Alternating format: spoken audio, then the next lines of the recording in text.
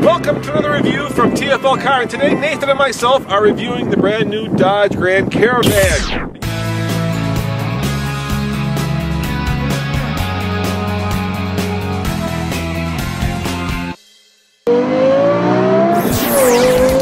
Nathan, where are you? I'm doing this review properly from the passenger's perspective. Nathan, you can't review a car without driving it. That's crazy. No. This isn't even a car. It's a minivan. It's built to take people places. So the passenger compartment is the right place to do a review. Tell you what, you do the driving, I'll do the passenger review. Yeah, I will never pass up an opportunity to drive, so you got yourself a deal, my friend. Sweet.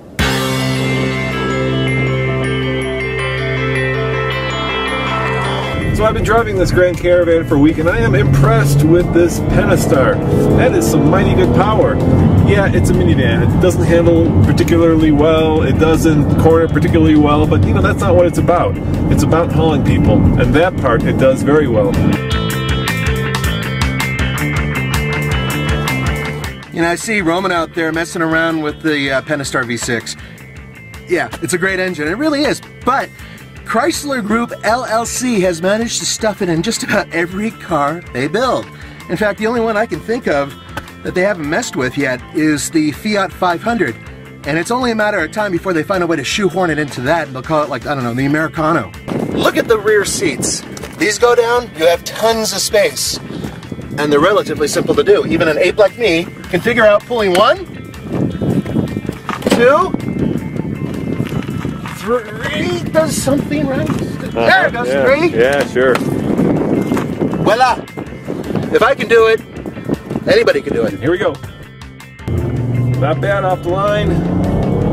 It's got a muted growl. Goes up to 6,500 RPM, and here comes 60 right now. Not bad. I just got 9.9 seconds. It could be the 6-speed. It's not bad, especially with a big, heavy box on wheels. Hey Nathan, I thought this van sat 7 people. I only count 6 seats. Aha, let me show you.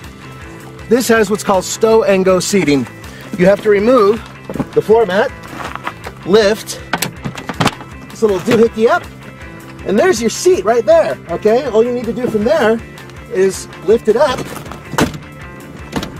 a little this, a little that. 7 seats.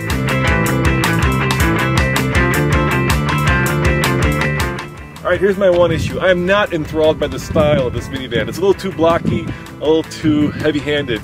From the driver's seat, it's great. From out here, not so much. You know, Nathan, the Grand Caravan has been around a long time, and it competes with other minivans like the Quest, the Odyssey, and the Sienna. How do you think it fits in those cars? I think it fits in a larger category. I think that this is the bigger of the 3 in terms of its capacity and its overall ability with the new V6. It's really powerful. It is really powerful, and it's super roomy. I think that not only me and you fit. I think 3 Daves would fit in here with 2 Nathans. Exactly. As always, this is Roman. And Nathan. See you guys next time. Ciao.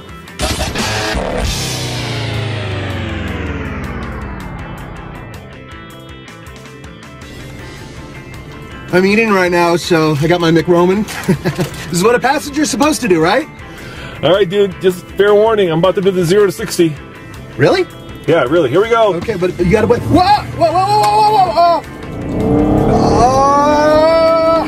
Oh, it's in my underwear. Oh, straight in the underwear. Oh. Oh, Nathan, is that what a passenger's supposed to do? I was trying to hold themselves? Oh, it's on the back side. It's on the back side. Do you have a towel? I don't have a towel. I'm driving, dude. We'll just carry on. You're professional. Come on, carry on. Your fingers all over the place. You stupid cup.